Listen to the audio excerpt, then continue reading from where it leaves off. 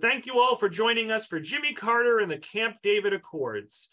This program contextualizes the diplomatic, economic, cultural, and military interactions between empires, nations, and peoples in the 20th century that shaped America's increasingly important role in the world and set the stage for the Camp David Accords.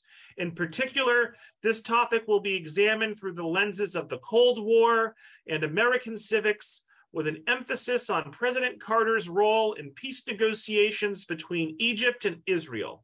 And this program is led by Joshua Montanari, who's the education specialist and volunteer docent coordinator at the Jimmy Carter Presidential Library. So all 70 of us or so that are watching live and the many more that will watch on demand, let's give a big virtual round of applause to Joshua for joining us this afternoon.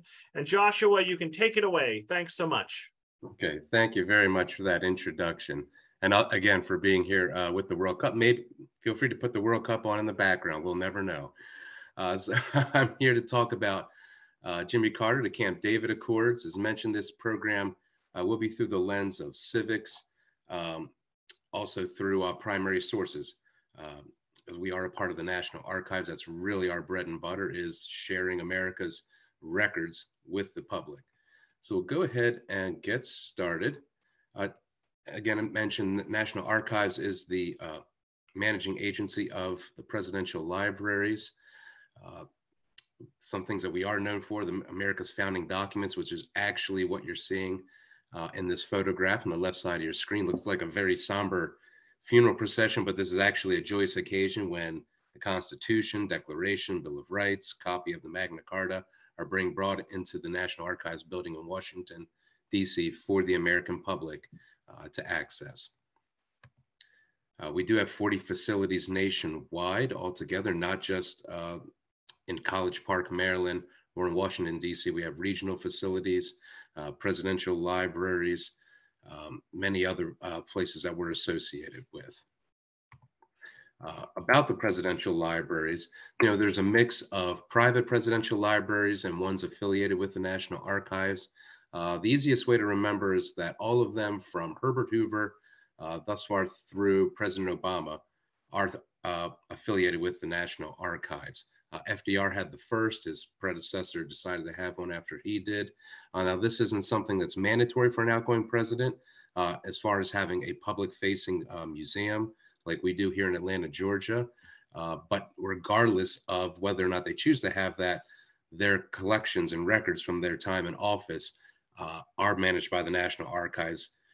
More or less, that means they belong to the American people, and we manage those for them.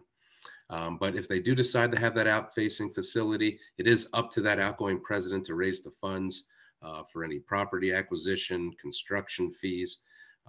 Typically what happens then is they then hand the management over to the National Archives. That might be changing going forward. We did just have the George W. Bush library hand over management of its museum to the George W. Bush Foundation. Maybe that could be a model going forward, but currently most of the ones you're seeing on the screen managed by the National Archives. We do have on-site research available here in Atlanta if anybody happens to be down. We do request that you make an appointment if you're coming on site. We do require consultation for that. We have a lot of information available on our website, our COVID safety measures, and many other things you can learn about. Like you see on the screen here, just a quick shot from our webpage. You can find out our research policies. You can see what collections we have available. They do have descriptions for each one, so you know what you're going to be getting into when you come to do research. Frequently requested topics, great for if you're any students out there doing any kind of projects that on topics related to the Carter administration. You can get in touch with us online with the form. Also check us out on social media, get us by phone. You can also check out the History Hub as well. For anyone who would like to have this presentation, I can pass that on and that can be made available to you. You can see I have active hyperlinks embedded here for you to learn more. But to get to our topic today, the Camp David Accords. We see a very jovial picture here from the National Archives. We see a lot of enthusiastic, happy photographs from this time. We do get a positive outcome, but it was very grueling getting there. So maybe images like these don't quite capture the, the true nature of these negotiations. They did run for 13 days, only meant to be a weekend, turns out to be a little longer. Coming out of this, the big results were normalization of relations between Egypt and Israel, return of the Sinai Peninsula to Egypt by Israel, and it did provide a framework for Israeli-Palestinian peace. So we'll go ahead and look at the contextualization. If we have any teachers out there with us today, or if there are any students around, the Camp David Accords really, as we'll see in a moment and we'll discuss, is really an overlapping topic. So many different things going on, especially as far as curriculum goes, but a vast array of topics we can talk about: debate and diplomacy, America as a world power, really looking at America in the world, because here's the United States on the world stage, more or less being an arbitrator between two other nations. And a big part of it, as I mentioned, was the Cold War, which ties into post-World War I and II, actually. And technically, we could keep going back further and further, but that's kind of where, for our purposes, where we cut it off. But we'll see through these negotiations, you really can see how various military and diplomatic responses to international developments over time had an outcome here, how those things are at play, and how primary sources help us understand that. Again, if we have anybody from Georgia, where I'm at, we have the Georgia Standards of Excellence listed. Also have national standards listed. Again, if we have any teachers or students in the audience, I'll just click through that. It's something folks can look a little deeper into later. But here, again, as I mentioned, overlapping this topic, Camp David Accords, we have to talk about Arab nationalism and Pan-Arabism. Again, back from World War I and World War II, the energy crisis, something preceding Carter's time in office. It would outlast his time in office. Middle East peace process, it's still happening today. And then again, the Cold War. Now, typically with Cold War, I know when I was in school, we tended to think about that as Eastern Europe, Southeast Asia. We think about Vietnam and the Soviet Union. But it was much bigger than that. And there definitely is a Cold War aspect happening in the Middle East peace process, where we have the United States and Western nations vying for influence in countries there. And the same is true of the Soviet Union. And I really love this John Muir quote. We see a great photograph there from the National Archives catalog with him and President Teddy Roosevelt, that when we try to pick out anything by itself, we find it hitched to everything else in the universe. Definitely true on this topic. Real quick, Arab nationalism and Pan-Arabism, two different concepts. Arab nationalism comes from the defeat of the Ottoman Empire in World War I. So that's where we start drawing lines on the map out of that former empire. Then Pan-Arabism was unity among those newly formed nations post-World War I against what they called colonial tendencies and imperial powers. That's how that map we see on the left really shaped up, was after the World Wars. After the Second World War, the United States is literally the only superpower left standing, or it becomes the superpower as a result. They're really the only industrialized nation still standing, economically speaking, and that's coming off of a Great Depression. Marshall Plan gives $12 billion in aid to Western Europe, again in defense of what they perceive as a growing threat from the Soviet Union. They also form something we hear a lot about in the news these days with the conflict in Ukraine happening, the formation of the North Atlantic Treaty Organization, nations that are obligated to each other, to each other's defense in the case of attack from the Soviet Union. Naturally, the Soviet Union responds to that. They have the formation of the Warsaw Pact. Now, we don't see any Middle Eastern nations among there, and we don't have any in NATO at the time, but it is still in play as far as the Soviet Union and the United States vying for influence. And as they do that, these are things that we would be seeing at that time.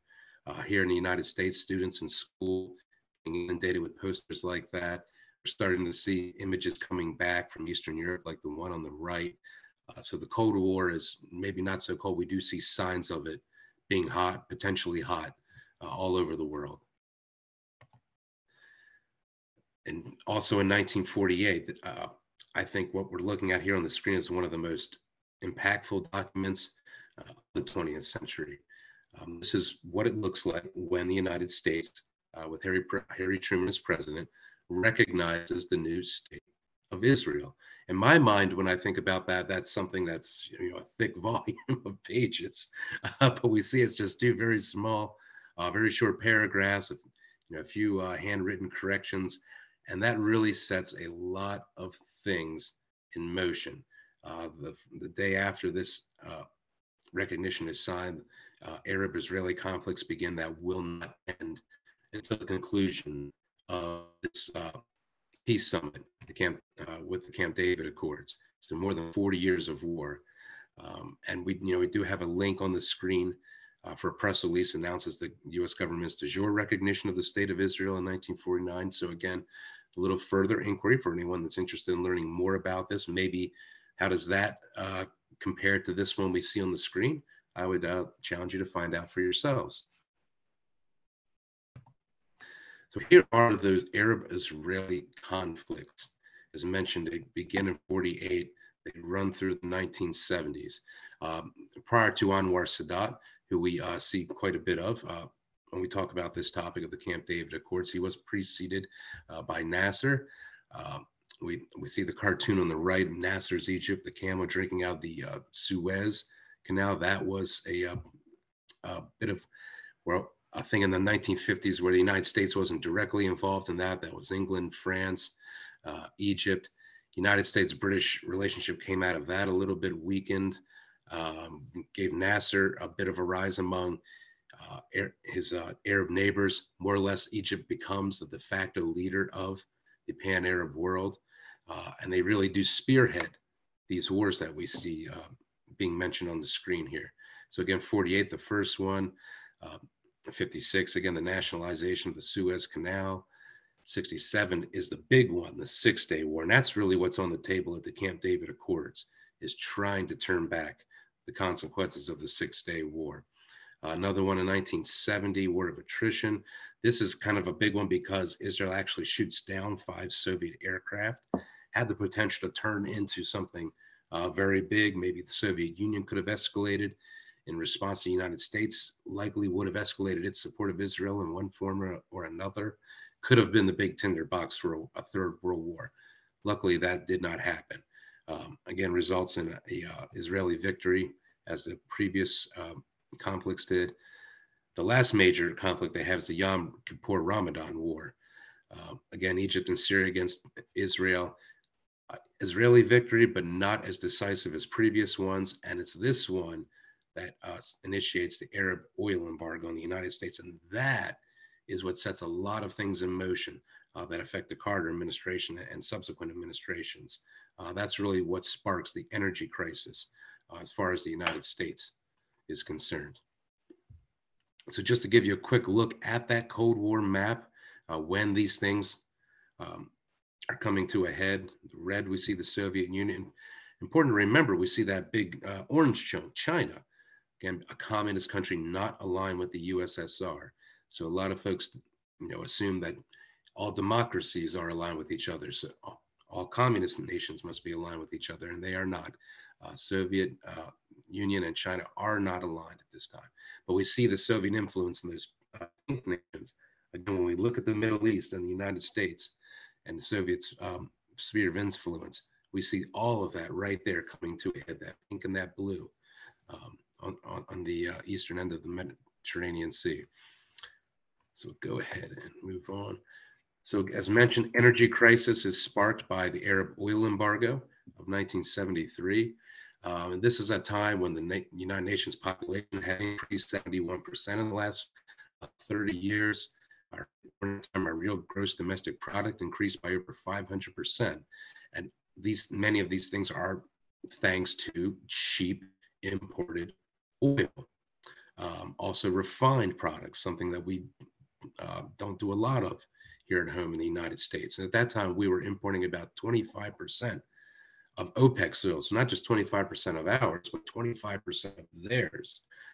So that just gives you an idea how dependent we were, why it was so consequential for us when they cut that oil off. Our oil prices went up by 350%. And there's really no segment of society that can escape that. I think we're all have been feeling that in recent months when we've had gas prices go up sharply, not quite 350%, but we can only imagine gas that fuels industry, fuels transportation. And then when cuts have to be made, typically it's going to be with jobs. That causes a pause in wages going up. So we have inflation. We have low unemployment, or I'm sorry, high unemployment. That comes to be known as stagflation. So this is really something driving the United States to have a role in the Middle East peace process, because from Carter's, well, technically from Nixon's standpoint, from Gerald Ford's standpoint, from Jimmy Carter's standpoint, this is affecting our economy here in the United States. So something needs to be done. And if we can stabilize the conflicts there, we can stabilize energy markets around the world. So going into that, just a reminder from a civics point of view, why it is that Jimmy Carter is at Camp David in 1978 and meeting with foreign leaders, because this Constitution tells them that's how their job is carried out, that they can make treaties provided 2/3 of the senators concur. So that's 2/3 of the US Senate, 100 people, 67 votes needed, checks and balances, making sure no single branch of the government has more power than the other. And they are the ones that had the power to appoint their ambassadors. So those are the players at the table at Camp David, are people that Jimmy Carter has appointed to their positions with the power vested in him by the Constitution. And also tells him that he's the person to receive ambassadors and other public ministers, as we see happening with Menachem Begin there outside of the White House. So I hinted that this is something, the Camp David Accords was something built across multiple administrations. So this does not just come out of nowhere when Jimmy Carter was president. And I think it's very important for students to understand that there's seldom few things any president in office does without some connection to their predecessors and without leaving an impression on their successors. So we see in 1971 that Egypt, they're really basically in the Soviet Union sphere of influence. They have a lot of Soviet military advisors, personnel, receives arm assistance. Their economy is more towards a controlled market. Richard Nixon begins thawing that relation. He and Soviet Premier Brezhnev do sign the Strategic Arms Limitation Treaty, or SALT treaties as they come to be known. But this has a consequence of the Soviet Union not meeting its prior obligations of arm assistance to Egypt. That rubs Mr. Sadat the wrong way. Mr. Sadat expels all Soviet personnel in his country. He then starts moving their economy towards a free market system. In 1974, Nixon's successor, Gerald Ford, who we see here in the photograph, sharing a pipe and some laughs with President Sadat, he builds on that relationship. We can see from this photograph, they seem to have a pretty good rapport with each other. The Arab oil embargo is lifted at that time. And while we do see some relief on energy prices, they don't really roll back to where they were. This is very early in globalization. Things don't, the economic impacts don't quite happen as fast as they do today. So that high inflation and that's still happening. The prices are still high, stagflation. That does continue into President Carter's administration. Really, it continues into the Reagan administration. But 77, Carter comes to office, continues this relationship. But he has to start a new relationship with Menachem Begin, who is coming to office essentially at the same time that he is. So he's a player that the United States presidents have not had a lot of exposure to, that they're still figuring out at this point. And that's really who's going to be holding all of the cards at Camp David, is Menachem Begin in the state of Israel. But Carter begins his very personal brand of diplomacy that we can get just one insight here from this one letter here to Sadat. But what I notice when I look at this, not dictated, not typed out by someone else, Jimmy Carter's own handwriting right here on White House stationery. But it's letters like this that convince Anwar Sadat to become, at the risk of alienating his Arab allies, of becoming the first Arab leader to visit Israel and the Knesset. And that just sets the stage for Camp David in September of 1978. But just a couple things to highlight in this letter here. Again, these are two world leaders, more or less communicating out of obligations of their positions. But Carter really puts a personal tone to these communications. Just looking at the concluding paragraphs on the second page, time has come to move forward. Your early public endorsement of this approach is extremely important, vital in advancing all parties to Geneva. This is a personal appeal for your support. My very best wishes to you and your family. Your friend, Jimmy Carter, is not just yours in leadership, not respectfully, not sincerely, but your friend. And Jimmy Carter and Anwar Sadat do form a genuine friendship leading up to the Camp David Accords and afterwards. Presidents, like a lot of students, do have to do homework, believe it or not. And this is what that looks like for a president. I imagine looks very similar for all presidents. Although Carter gets his in an analog form, maybe today perhaps they're often born digitally with the internet and what have you. But this is what it looks like. Again, someone he appointed to office, Zbigniew Brzezinski, his national security advisor, has prepared this report highlighting the important parts for his boss. But this is basically telling Carter the things he needs to be discussing with Menachem Begin, the things he needs to know about Menachem Begin before talking with him. We see on that first page and underline really a big part of the Camp David Accords is Egypt more or less speaking on behalf of all their Arab allies, wanting a commitment to withdraw from all occupied territories on behalf by Israel. And that's really going to be a sticking point in the days to come. You'll see I have a link there for President Carter and the role of intelligence in the Camp David Accords. That's a great link to follow. We actually have a lot of declassified CIA documents there. That's a really cool thing to check out, to read something that, at some point in time might have gotten you in a lot of trouble if your eyes were looking at it, but now it's out there for the world to see. So that's really fun to discover those things and to learn from them and be inspired to do further research. And talking about checks and balances, as we mentioned, the Constitution requires that any treaty a president makes with another nation be ratified by the Senate with a 2/3 majority vote. Here is the U.S. Senate telling Jimmy Carter how they get his support. They're basically providing him with a blueprint, but also has a big catch in it. So we see these great things in the first page. No alteration of our historic commitment to the security of Israel.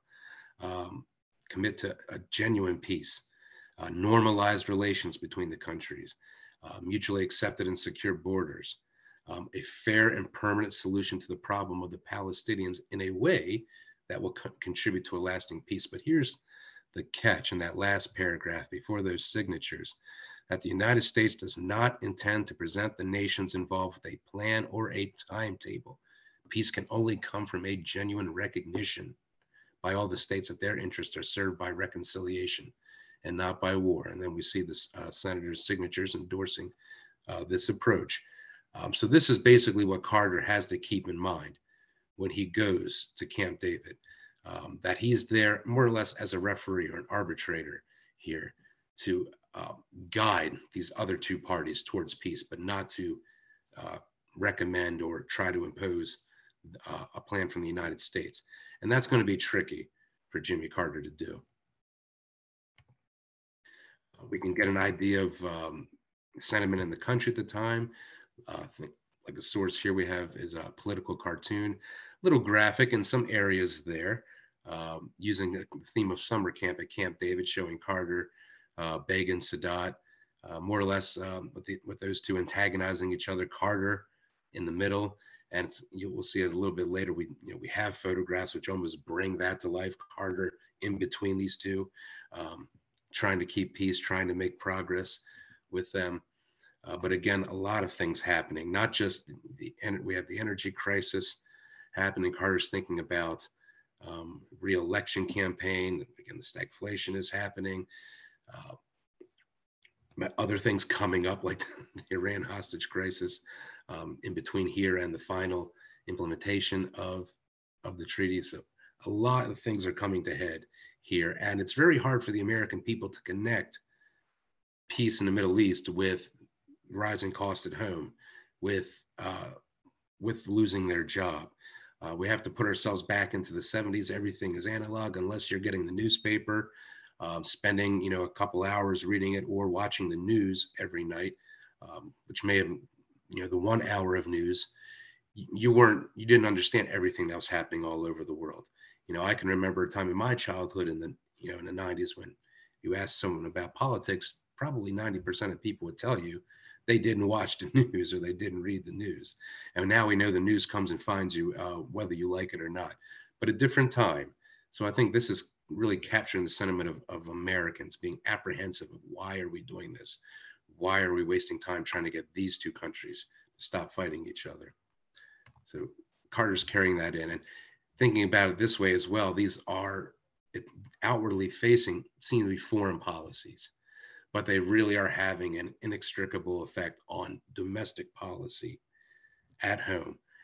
So we see a cabinet meeting of Jimmy Carter there, again, stressing the importance of the civic aspect here of presidents having full cabinet meetings. And presidential cabinets have evolved as our nation has evolved. They become more complex. As a nation becomes more complex, the cabinet has to become more complex. But again, this is just one example of why all of these people have to meet together regularly, because they're all inextricably linked, whether pertaining to domestic programs or foreign programs. So here we have a map from one of Carter's books showing a layout of Camp David, which is maybe about, I'd say about 30, 40 minutes from Washington, D.C. as the crow flies. There's a national park site there known as Catoctin Mountain recreation area. Basically, there is a buffer for Camp David. But if you really have some time, I think it's great to cross-reference Jimmy Carter's diaries from these 13 days, because we do have those available on our website. You will see an entry for just about every day of Carter's administration from 1977 through 1981, maybe with the exception of his last week in office. I think we're missing something for the last 4 or 5 days, and that was when there was very intense negotiations with the Iran hostage crisis. But this is a great way to cross-reference, see where Carter set up various people in their respective entourages of Egypt and Israel. And when you read these diary entries, it tells you President Carter speaks with this person or speaks with that person.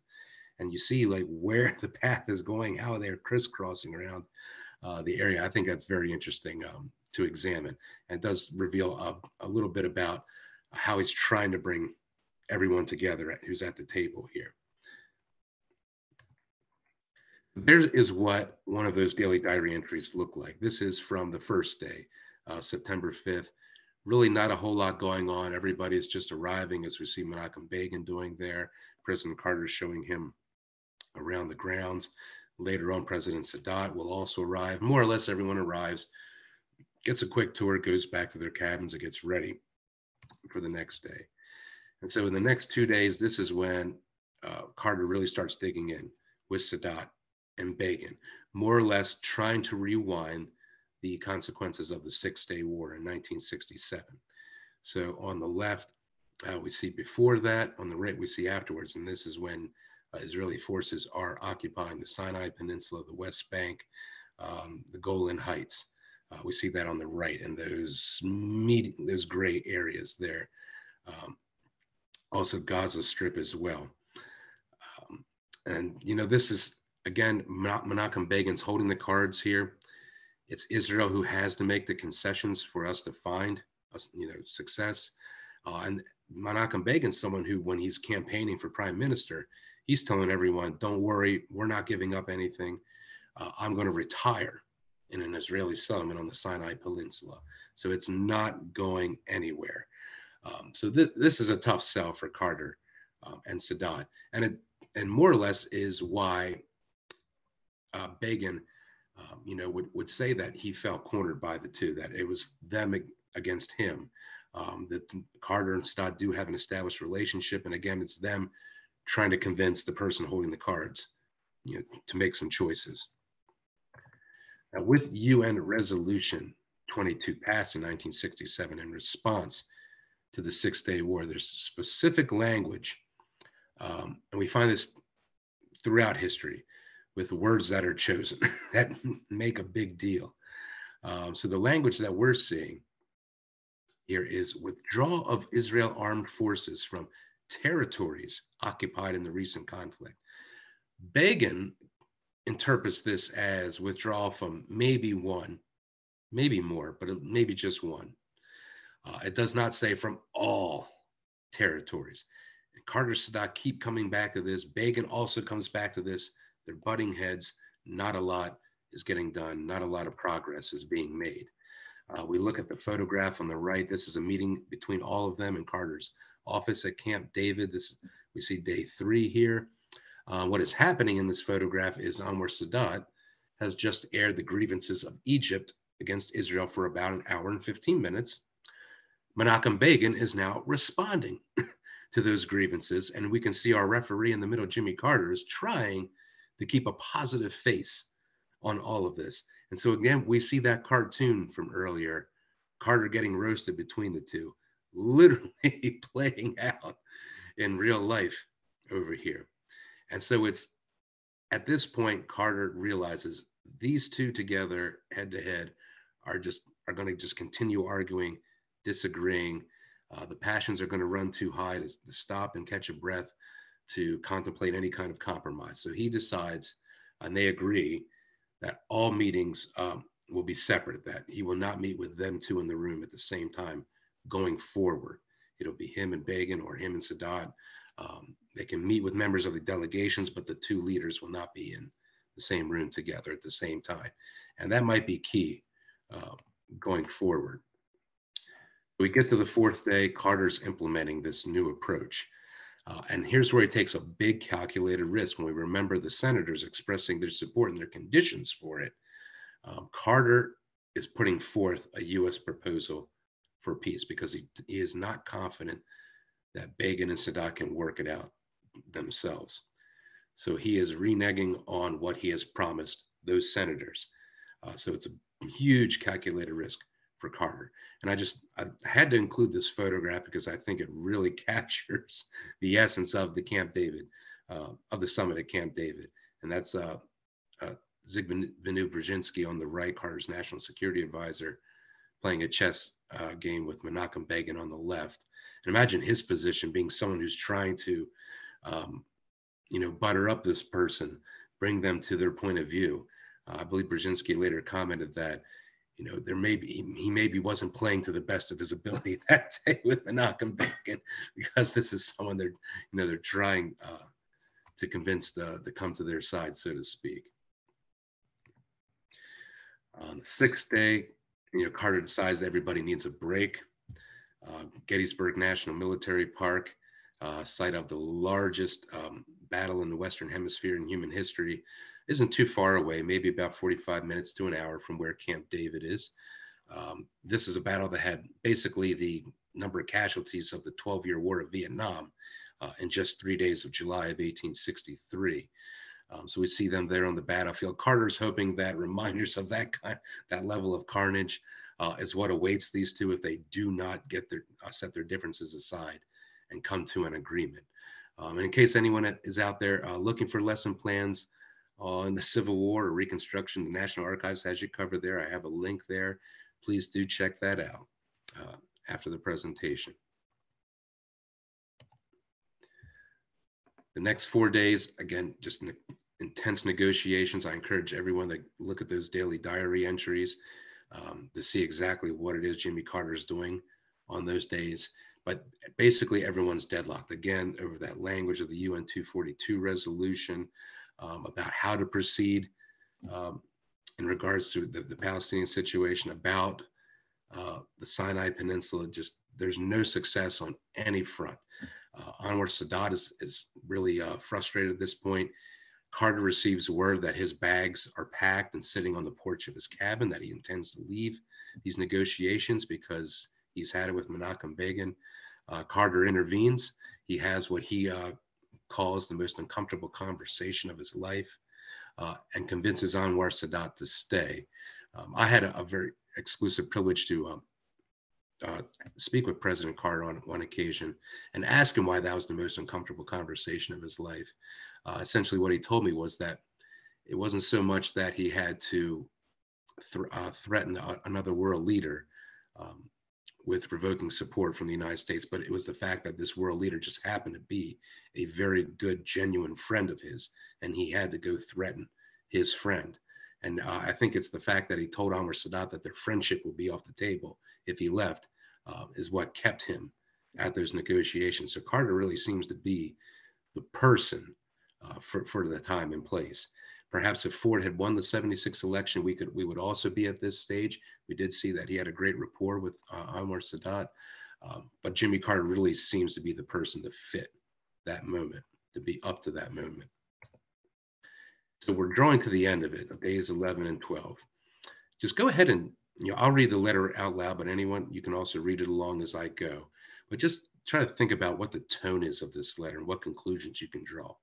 So this is Carter writing on the evening of September 15th to both Sadat and Begin that we are approaching the final stage of our negotiations. With your approval, I propose that today we receive your most constructive recommendations, that tomorrow, Saturday, be devoted to drafting efforts, and that we conclude the meeting at Camp David at some time during the following day, which would be Sunday. We will at that time issue a common statement to the press drafted together. Additionally, we should agree not to make any further public statements prior to noon on Monday. Please let me know if you object to any of these proposals. JC, Jimmy Carter. So when I read that, that does not sound like there has been success. That sounds like we've been here for almost 2 weeks. We have little, if nothing, to show for it. We all need to get on the same page to put some lipstick on this pig, more for lack of a better phrase. And that's why I think, that's what I get out of reading that, what Jimmy Carter is impressing upon his counterparts there. And again, I would implore folks to check out his daily diary from that day, maybe look for some corresponding information that maybe gives you further hints about how things are going. So that we're at the final day, day 13, a race to the finish. I thought that was an appropriate picture on the right, Jimmy Carter's bike from Camp David. We do actually have that in our collection here at the Jimmy Carter Library. I think that's how he gets around to a lot of the cabins of people he's talking to. Maybe you'll make that connection when you see the times and where Jimmy Carter's zigzagging around. That might be how he's doing it. But this is just the first page of his diary that day. It ends up being 4 pages. Typically, most entries are 2. This day's entry is 4. He talks with a lot of people. We see the list just beginning on the page there, but there's, really a particular one, and there's really no context to know how important it is. But that would be, I think, when he talks with Mrs. Clow. We first see that mentioned there at 7:45, and that's Carter's personal secretary. But so I would just say that I know from looking at these, it's very hard to tell where the breakthrough is. We just see that it's very intense and a lot of different conversations happening. But we see the end of the day here. There's Carter gifting Menachem Begin with photographs from the summit inscribed personally to his 8 grandchildren. And we see his reaction there. And whatever it was about these, this is when Begin decides, okay, let's look at your plan that the United States has put forward. I think I can give it some more serious consideration. Just to cross-reference that, we have a clip of Carter here in 2014, speaking at the LBJ Foundation, talking about that breakthrough moment, which really wasn't evident from the other primary sources that we're able to look at. The last day was a turning point because we thought we had failed. And we were getting ready to leave Camp David in failure and go back to Washington and announce that we had not been successful. And Prime Minister Begin asked me if I would sign a photograph for his 8 grandchildren of me and Begin and Sadat. And I agreed to do it. And my secretary, whose name was Susan Clow, got the names of Begin's 8 grandchildren from Israel. She called over there and got their names. So instead of saying best wishes, Jimmy Carter, I said with love and best wishes to, and I put down his grandchild's name and I signed it. And I took it over to his cabin to tell him goodbye. And when he opened the door, he was very angry with me. And he said, "Good afternoon, Mr. President." He was always very proper. And I said, "Good afternoon, Mr. Prime Minister. I'm sorry we hadn't been successful. I brought the photographs you asked for," and I gave the photographs to him. And he turned around and said, "Thank you, sir." And then he looked down at the photographs, and he read out loud, "Love and best wishes to," and said, he read his grandchild's name. And he put that over in the back, and he read the next one's name. And he read the third one's name, and his chin began to quiver, and tears ran down his cheeks, and mine too. And he said in the face, "Why don't we try one more time?" Okay. So there we heard it directly from President Carter that this gift, this personal, very personal gift, really provides us with a breakthrough emotionally with Menachem Begin. And it seemed that was what it took to get him to the table to take their considerations seriously.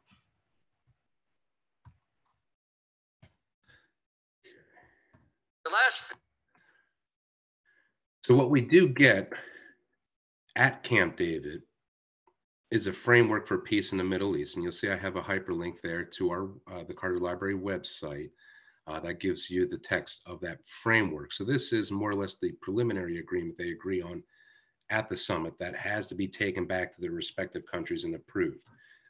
Again, in Jimmy Carter's case, by 67 of 100 US senators. What we end up with is the framework for the conclusion of a peace treaty between Egypt and Israel. So that is what is approved. And that is still intact more than 40 years later. But again, the big takeaways here: normalization of relations between Egypt and Israel, return of the Sinai Peninsula from Israel to Egypt. But what we do not get is an agreement between Israel and the Palestinians. Sadly, that is something that eludes Carter at Camp David.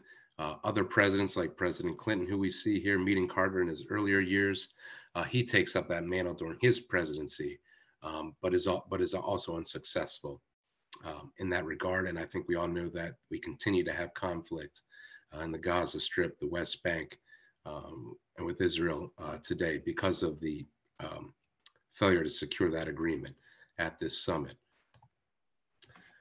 So if you're looking to dig in a little bit deeper, again, in addition to the presentation I can make available to anybody, some more student teacher resources on our website. The Camp David Accords is under frequently requested topics on the research tab.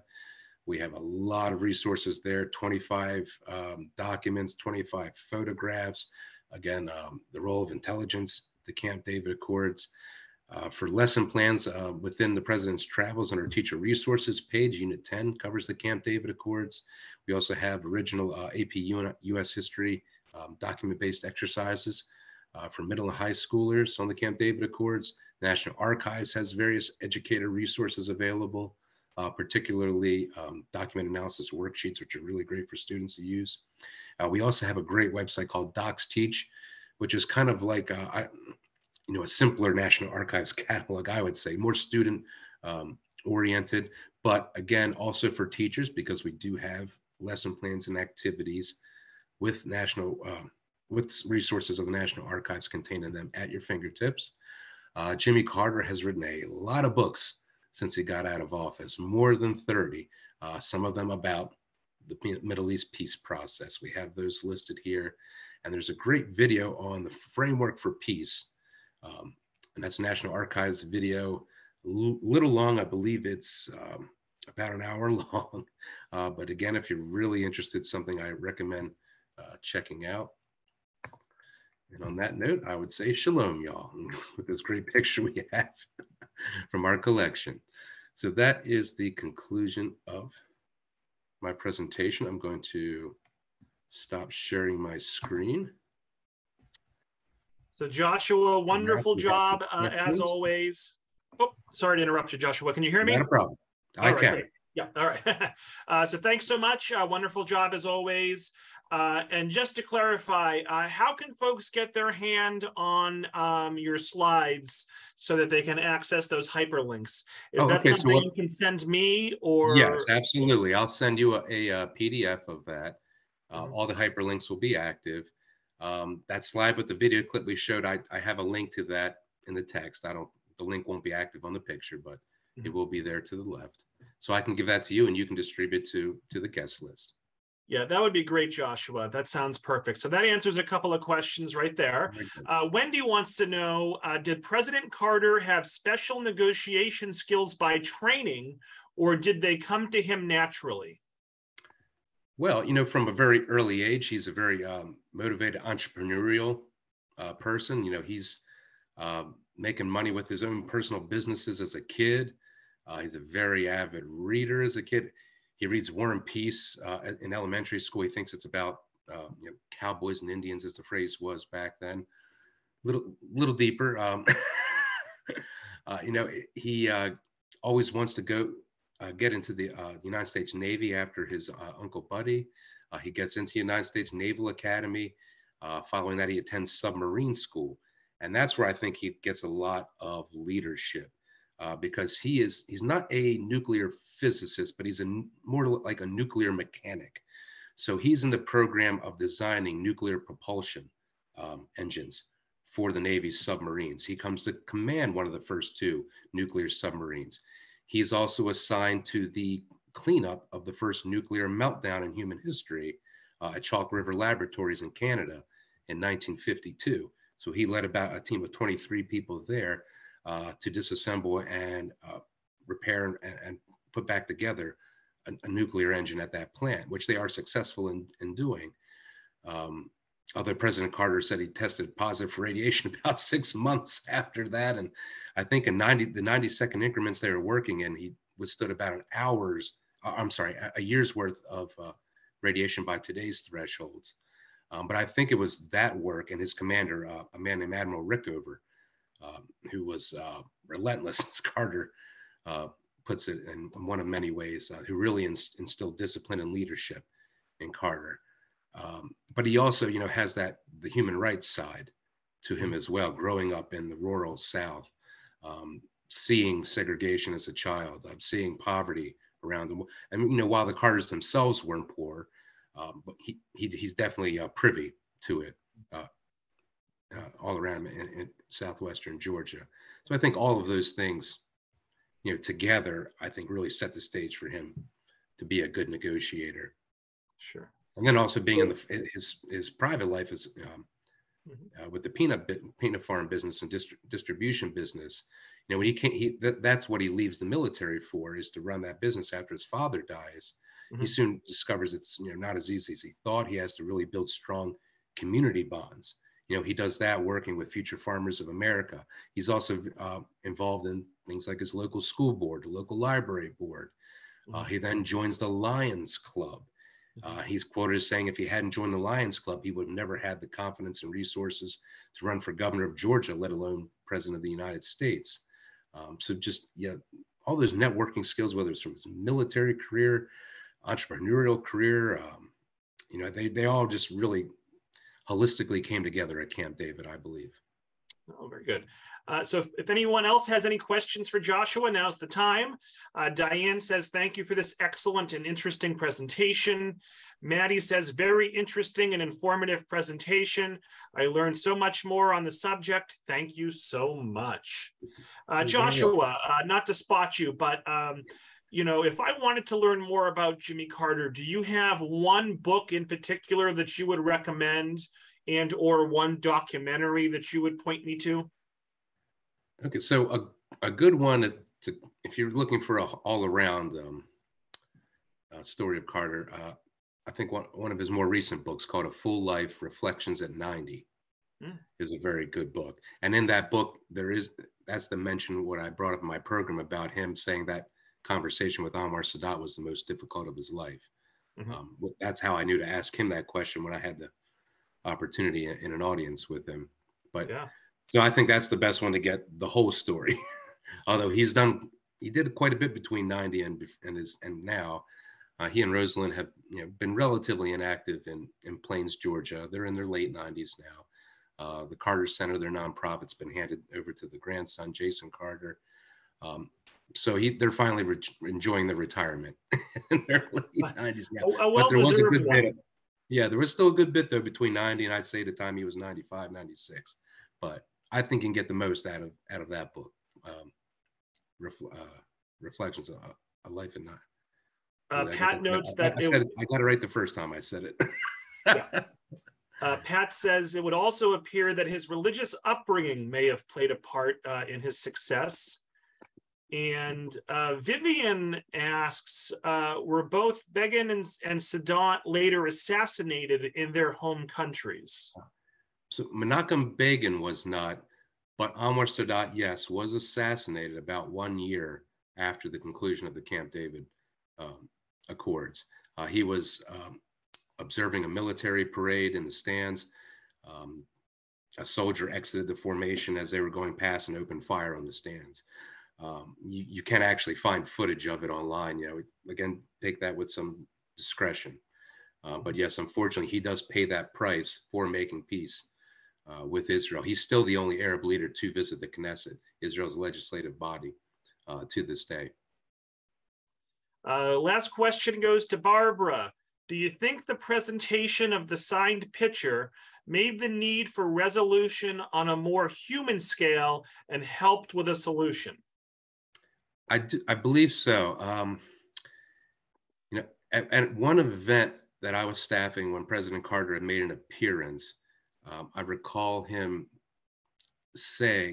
talking about this story, and him mentioning that he said to Menachem Begin, I had hoped to sign these.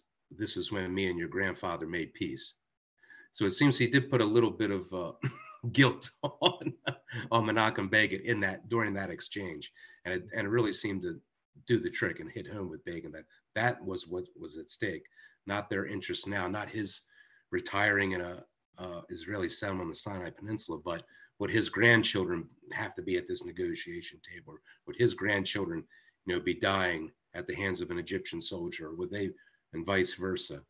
So I really think that Carter really hit a home run with that one. And again, as I mentioned in that daily diary, of all those people he's meeting with, who would ever know it's that Miss Clow was the important contact in that day, because she was the one getting the names of these kids and making sure these photographs got to Carter so he could get them signed and over the Begin. Yeah, good point. So I think we're coming up on 3 o'clock, Joshua. So I think we're going to leave it there and let folks get on to the World Cup. But I want to thank you so much. Wonderful job as always. I think this was your 3rd time presenting to us. You always do a great job. Folks watching live, look for an email from me either later today or tomorrow with a link to a feedback survey, a link to this recording, hopefully the slideshow, the slides, and information about some other upcoming virtual programs that may be of interest. We're Zooming with Jeffrey Urban from the FDR Library, if not next Tuesday, the following Tuesday, and a lot of other fun things coming up as well. So Joshua, thank you so much, and I hope you enjoy the rest of your day. Thank you so much. Happy holidays and go Team USA. Absolutely. Have a good one. Bye, everyone. Bye-bye.